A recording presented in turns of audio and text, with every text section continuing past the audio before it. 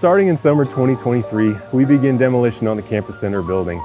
Currently, it houses programs such as Women's Studies, Anthropology, Archaeology, and the George L. Carter Railroad Museum, among other things. But it served campus in multiple capacities since it was created. In 1951, ETSU President Bergen E. Dossett wrote to Tennessee Governor Gordon Browning asking for his support for a new cafeteria and student union building. In his justification, Dr. Dossett cited a serious space shortage. At the time, we were trying to feed a student body of about 2,000 using a cafeteria designed to serve 500. That, combined with the fact that the existing cafeteria was inside one of the original buildings built on campus in the early 1900s, led Dr. Dossett to request support to replace a facility that was, as he put it, woefully antiquated, obsolete, and inadequate. After receiving the necessary state support and polling the student body concerning what they'd like to have within the new student center, construction was underway by the fall of 1957. When the building opened in spring of 1959, it featured amenities and spaces such as a barbershop, beauty parlor, bowling alley, grill, and grand ballroom.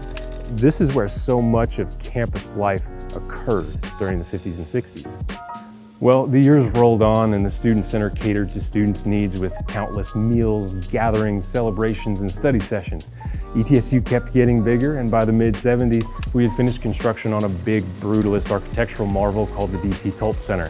The Culp allowed us to continue serving the student body that had seen exponential growth.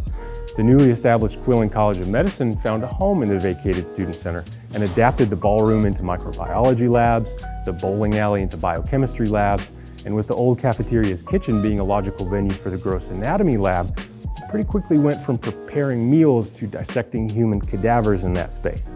There was even a research facility housed in the building where we studied the effects of nicotine addiction. The test subjects were monkeys, and the monkeys were named after faculty members that most closely mirrored their personalities. And if you don't believe me, this is part of the building that we obviously don't use at the moment.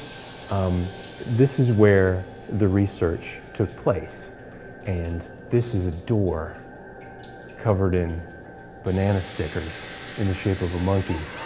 Let's go. With the completion of construction of Stanton Gerber Hall over on the VA campus, the College of Medicine fully relocated across the street in 2002. This structure has a long legacy at ETSU. It presided over some of the most impactful moments in our history. It was the focal point of student life for so many, and throughout the years has played a pivotal role for thousands of Buccaneers.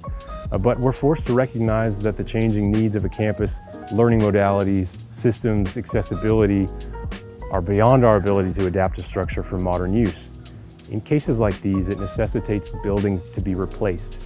So it's time to say goodbye to the Campus Center building. We'll certainly miss it, but the future is exciting.